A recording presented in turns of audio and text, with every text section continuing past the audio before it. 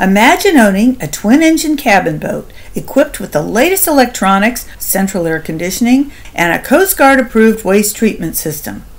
Now imagine being able to tow that boat 70 miles an hour anywhere you want to go.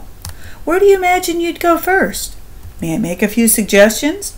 You could tow her to Apalachicola and cruise to New Orleans, tow her to Fort Myers and cruise to Tarpon Springs, or maybe even tow her to Key West and cruise to Cuba.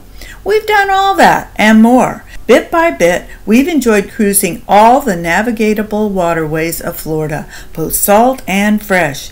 And towing her first to Jacksonville and then to Cape Fear, North Carolina, we've cruised the entire ICW all the way to Chesapeake Bay. You'd never have time to do all this with a big cruiser that can't be trailered. I have to admit the Comfortably Numb did look kind of funny docked next to all the 150-foot mega yachts at Atlantis and Nassau, but she's plenty seaworthy for cruising anywhere in the Bahamas you'd like to go. In fact, with her 2.5-foot draft, you can go more places than most. We were planning to go to Eleuthera this summer, but now we can't make it. Maybe you can go instead. Or maybe you'd prefer hanging here serving drinks off the swim platform and playing with the kids and just chilling in true Comfortably Numb fashion. Whether sunbathing or stargazing, the totally flat, super cushy, king-size deck pad is a luxury you won't find anywhere else. And the two pads against the windshield double as a backrest here and filler cushions when making the dinette into a bed. And check out this stainless bow pulpit with 4 fenders conveniently mounted on either side. This $8,000 custom top is lightweight, waterproof, and rugged enough to use as a ladder if you find yourself tied up to a high dock. The cockpit area is open to accommodate fishing, diving, tubing, or any other activity you can think of. Or add deck chairs, coolers, and whatnot for an adventure cruise or weekend hanging on the hook.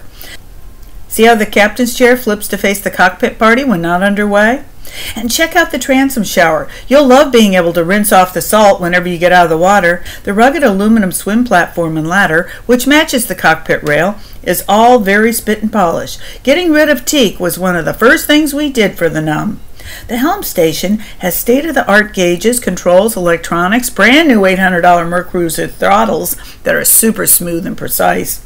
And this Garmin GPS, still under full warranty, was installed only a couple months ago. It's preloaded with extensive navigational charts and has the most sophisticated sonar technology available for the fishing and boating public. And just to prove we've thought of everything, here's your external VHS radio speakers so you can easily hear the chatter from other boaters when you're under power.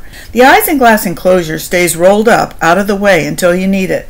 Then one person on their own can get her buttoned up in under 5 minutes. And when cruising, just leave the front roll down and open the smiles. Those you can open and close in 30 seconds if weather suddenly turns bad. Now here's something you don't see every day. This custom Texaline sun shield is like a dense screen. You can see through it, gentle breezes pass through it, but the sun does not. Put up this sun shield and the Comfortably Numb remains 10 degrees cooler than everyone else. That's a promise. Now let's take a look below deck. Memory foam V-berth is cozy and comfy. Side ledges elevate duffel bags, etc., so you lose no sleeping space. 2 large adults and 2 medium-sized dogs sleep together comfortably numb in this V-berth, so it's a lot bigger than it looks. You have high-quality cabin speakers, plus high-powered satellite speakers for rock and beach parties. The door closes for privacy. DC fans provide a gentle breeze when you don't want to run the AC. And these AC and return air vents keep it refreshingly chill in even the hottest days.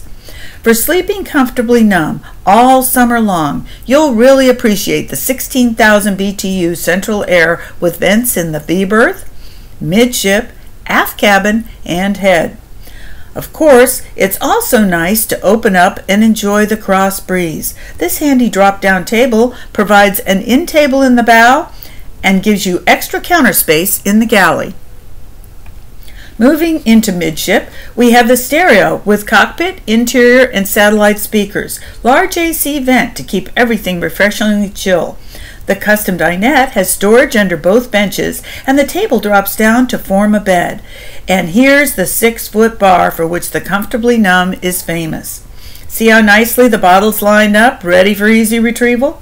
Across from the dinette is the galley with butane cooktop, microwave, and a surprising amount of room for storing dishes, pots and pans, etc. I store canned goods, chips, and other provisions in 2 big baskets slid under the V-berth. Super convenient for loading and unloading. Fold the back of the dinette down, you gain access to the 8-foot deep aft cabin. Plenty of room to sleep to and store duffel bags at the foot of the bed, or remove the mattress and you have plenty of storage for 3 weeks of supplies. And behind door number 2, we have the head, with lots of storage for cleaning products, toiletries, and whatnot. Sink faucet pulls out for a handheld shower, and you've got a porcelain head with electric flush and Lectrosand. The Lectrosand waste treatment system treats each flush as waste is generated and then gets rid of it, which is a whole lot better than a stinky old holding tank you're always having to pump out. In the engine compartment is a Halon fire extinguishing system for the ultimate in boating safety.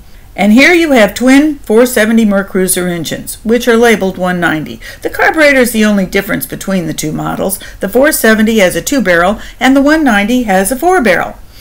When the engines were rebuilt in 2011, we ordered the parts to convert from a 2-barrel carburetor to a 4. Then we decided to stick with the 2-barrel because it gets much better gas mileage.